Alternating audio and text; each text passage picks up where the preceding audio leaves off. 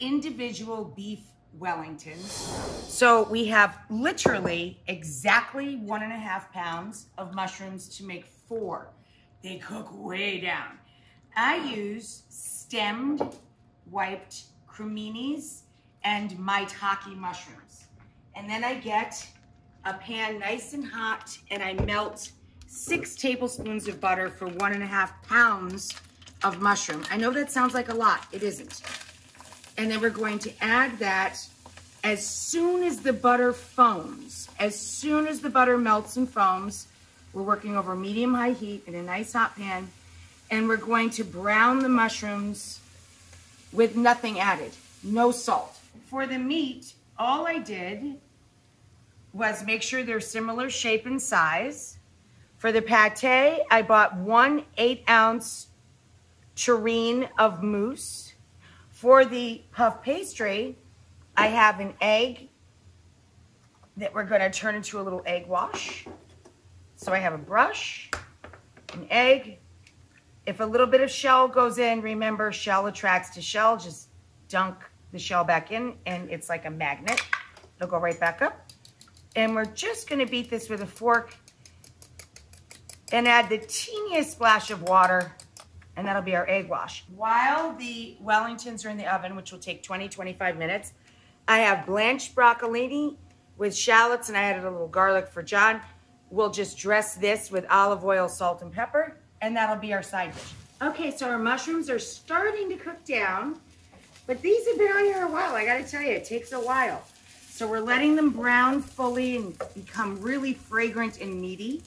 But meanwhile, we're gonna go ahead and caramelize both sides of our meat. So we're gonna put our fillets seasoned with salt and pepper, pat very dry, and we brought them to room temperature for 20 minutes. We're gonna put them into a very hot cast iron skillet, and we're gonna let them cook about 2 minutes on each side. We just want to brown them. We're going to leave them extremely rare. They're going to finish cooking en croûte inside our puff pastry crust. Okay, our mushrooms are brown. Now we're finally going to add our salt and a little pepper.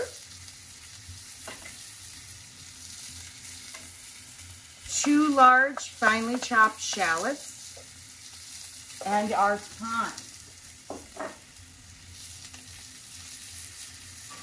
And I'm turning the heat down a little, just to sweat out those shallots a bit. We are ready with the 2 minutes on each side, these guys, our brown filet. And we're gonna add the sherry to this, about 1/2 cup, and let it cook out. And then we're gonna cool everything.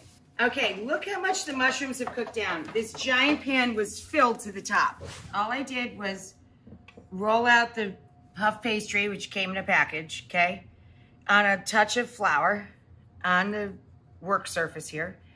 And I took about 2 ounces each per portion. So 1 container, 8 ounce. This is what it looks like when you buy it at the store, okay? All I did was cut it into 4 pieces and I manipulated it to be these little discs here, okay? We have the cooled meat. So a little Dijon mustard on the top, a teaspoon or so per, and I simply spread it around with the back of a spoon, little dollop. So now we're gonna take about a quarter of each of this, take the meat, and see what I'm doing? You put the mustard side down, gently press into place, and now we're going to wrap the beef carefully in the pastry. Then you flip and press. So now we're going to repeat this and pop them in the oven at 400 degrees, center rack, egg washed. You can make designs. You can add some stuff to the top. You can just cut air vents, do whatever you want, but egg wash it, put it in the oven for about 20 to 25 minutes. So here's our roast broccolini. I'll put a little of that alongside. Here's the drum roll. The regular steak knife just going right through.